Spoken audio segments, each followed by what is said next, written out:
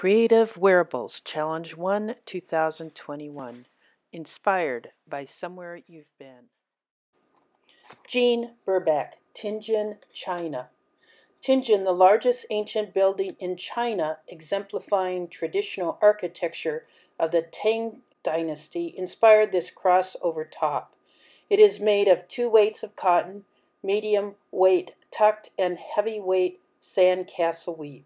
This is a modified Kayla Kennington pattern. Jane Wolfe, Sagrada Familia, Barcelona, Spain. The many stained glass windows at the Sagrada Familia Basilica create a transcendent atmosphere and place for reflection and introspection. These colors are represented in a pieced, lined, and quilted jacket. The pattern is a McPhee pattern given to me by Sherry Olmsted. It started out as a large quilt, then sliced down the middle for the front and folded to create the shoulders. This is the finished jacket. The material for the binding and cuffs was a gift from Eleanor Peace Bailey. Kathy Powell, A Palm Springs Cactus Garden. This reversible jacket reminds me of a cactus garden in Palm Springs. A couple collected cactus from all over the world as a hobby in the 30s and 40s. When they passed, the family gave the gardens to the city or county. Some of the cactus had grown so large they grew through the greenhouse windows. Karen Graves Wildlife Refuge and Ledbetter State Park, Washington State. Willapa Bay, a vast estuary, is a place of big ebbing water. On sunny days, it can ricochet dozens of hues: blue, silver, pewter, and lavender. The bay is desolate and filled with grasses, a favorite walk for Karen's inspiration and peace. High marsh eel and the invasive spartina makes a grassy, furry paradise. The grasses grow in the bay and on the land, and when they die, there's a mat of threads on mud and sand. I was inspired to make this grassy hat. The Willapa Bay grassy hat is made of hand-dyed and distressed canvas, 100% cotton, in a size medium.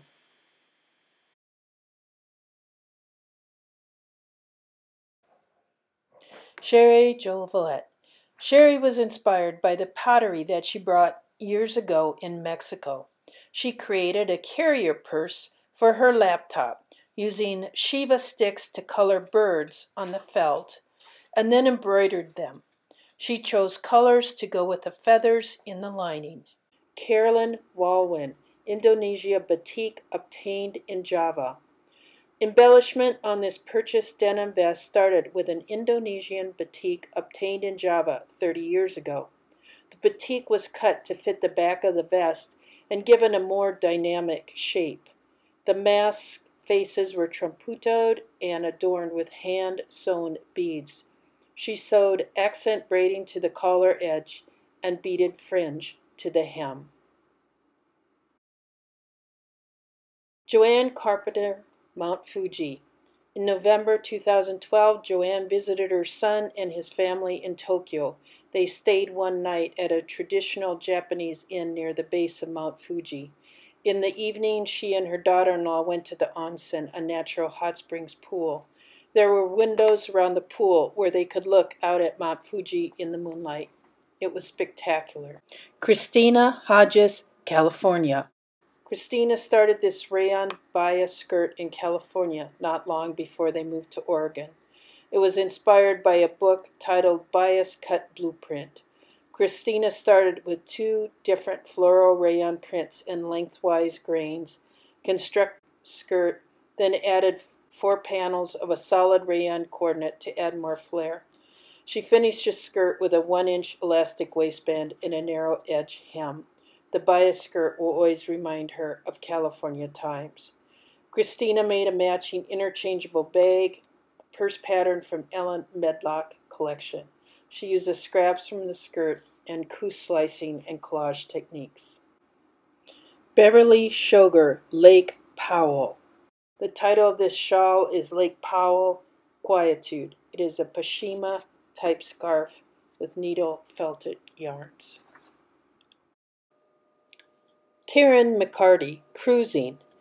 Much of Karen's travel was through cruising, and it inspired this bag, Ocean and Waves. It has applique with a muslin lining. It's huge, 24 by 18 with a box bottom. Eleanor Peace Bailey, Alberta Street Gallery in Portland, Oregon. Eleanor Peace Bailey was inspired to make this jacket after viewing a Small Things show at Alberta Street Gallery in Portland. She appliqued woven and painted pieces on this quilted jacket and adorned pants, hat, and necklace.